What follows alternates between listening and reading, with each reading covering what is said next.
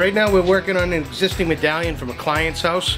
It was in really rough shape and she wanted to replicate it for a couple other rooms. So we removed the existing medallion and cleaned it all up, and what we're going to do now is we're actually going to make a mold of it with silicone rubber. We're going to do a brush-on mold, make a shell, and then we'll be able to replicate it. Right now the medallion's been restored. Kevin is finishing it up, getting it ready for a coat of shellac. Once it's shellacked, it'll dry for about 10 minutes, and then we'll start doing the brush-on silicone rubber.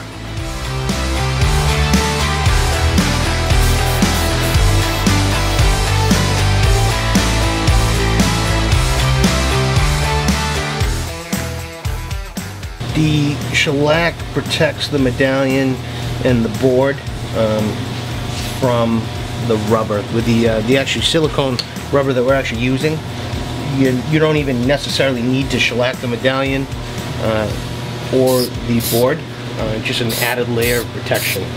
Getting ready to do a silicone brush-on rubber mold onto the medallion. We just mixed the two-part rubber. We're going to spin it up and then start brushing onto the existing medallion. Once the rubber is mixed, you apply the first coat. It takes 3 coats of rubber to create the mold. Each layer of rubber is about 3/8 thick. After each layer, you wait till the silicone becomes a little bit tacky so that the next layer is accepted. This is actually a silicone brush-on rubber, so it's poured on and then brushed in thoroughly. It takes, in between layers, about 20 minutes to about a half hour in between each layer.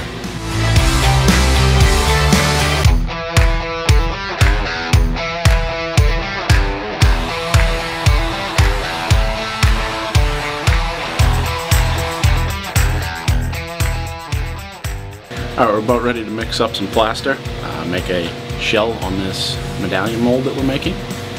We'll add some reinforcement and everything in while it's setting.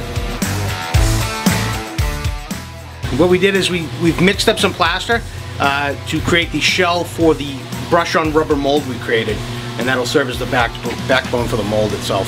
What we're going to do is we're going to pour the plaster on top of the mold we created, add some reinforcement to it, and that will be the shell for the ceiling medallion.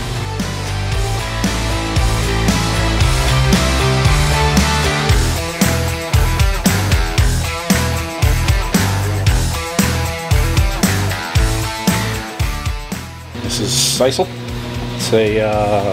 It's actually the leaves of the agave plant that they crush and roll. Structural strength to the shell itself, in case it cracks or anything. Keeps it from shifting and moving on us. So we've made the mold, and now we've made the plaster shell to support the mold. And we're just about ready to pop this off. And then we'll actually de-mold the existing medallion, and then we'll be able to cast out of that moving forward.